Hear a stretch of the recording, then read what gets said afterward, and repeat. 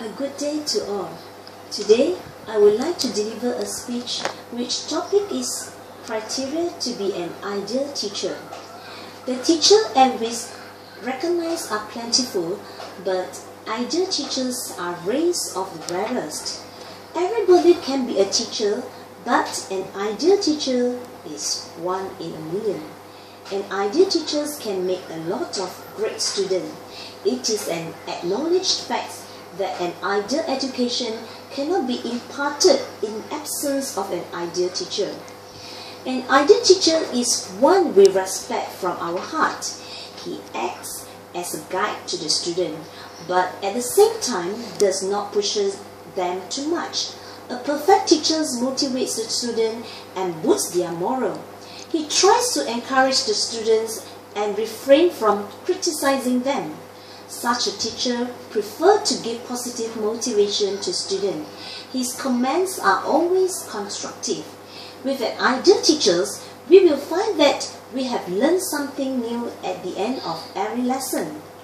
My perception of an ideal teacher is of a good human being, kind, compassionate, understanding, and forgiving, someone who is interesting and fun-loving, someone who loves us and can make teaching interesting. Teaching is considered to be a noble profession, but today, people opt for this profession without giving a thought to the sacrifice, commitment, and dedication it needs. There are many teachers, but it would not be a wrong to say that very few have the aptitude and attitude to become teachers. Any are in these professions more for the sake of earning money. An ideal teacher is one who loves students and can inspire them.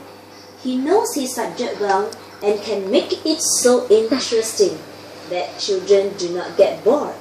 When he teaches, the students are spellbound.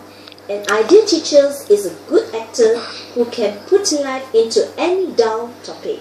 Students want to be in the class by choice and not by force. He has a good sense of humor, can laugh at him, and also laugh with students.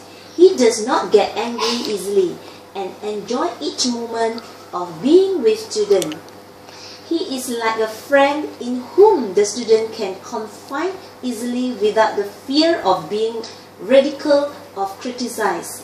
He is ready to accept his mistake and does not hesitate to apologize too. An ideal teacher should have many qualities. A student remembers such a teacher for long. The effects of his personality on students last long. He must try to win the heart of all students. He should try to establish a kind of relationship and bond between the hearts and mind of himself and the students. An ideal teacher should be a scholar. He must have the knowledge of the subject he teaches in the class. He should teach the subject in an interesting way. He should be able to make the student really interesting in their subject. An ideal teacher should express well, should have a good voice, and must have love for teaching. The students should feel that their minds are growing under his teaching. An ideal teacher deals with the subject well. He makes his subject interesting too. An ideal teacher is the one who makes his students think and enhances their creativity. He not only passes information to them, but also develops love for learning. He activates the minds of his students. He teaches them how to think and grow logical power. He brings into play the hidden mental powers of students. He must be a man of idea. He should explain things in a scholarly and interesting way. An ideal teacher must be a man of culture. He should have a sense of duty and responsibility.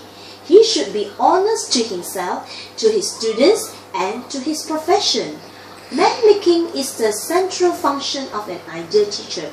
He is an engineer of soul. In other words, an ideal teacher is a student's friend, philosopher, and philosopher guide. Students have a tendency to assume that their teacher will come up with a solution for all their problems. This is the toughest test of a teacher-student relationship. Teachers are largely responsible to solve the problems of their pupils without expecting anything in return. The student will then learn to look up to the teacher because he or she has the answer for everything. The teacher should always maintain civilization in the classroom and make sure everyone gets along. It is the main yardstick of being an ideal teacher.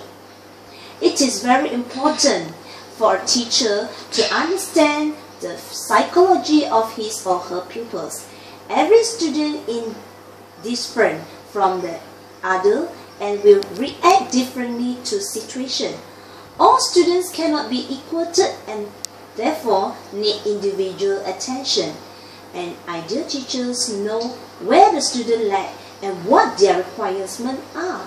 He or she never fails to comprehend the needs of students and try their best to fulfill them. He or she will treat all students equally, but at the same time teach them in a way which is easier for the student to learn. So, to conclude, an ideal teacher will be a teacher who, without any thought, leaves an impact in mind throughout the odyssey of my life.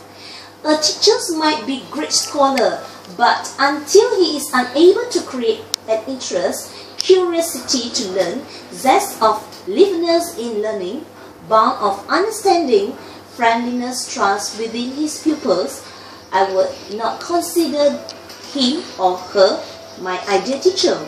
I visualize my ideal teachers to be an incarnation of a motivator, facilitator, to facilitate me with pearls of knowledge, philosopher whose philosophy becomes an epic book for me to be referred forever, and a friend in the time of inspire and encourage me.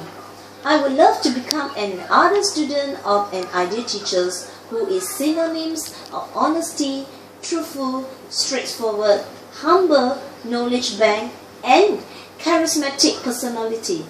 Above all, there should be a good human being to present this work, his carbon copy with all imbibed knowledge. That's all for my speech. Thank you.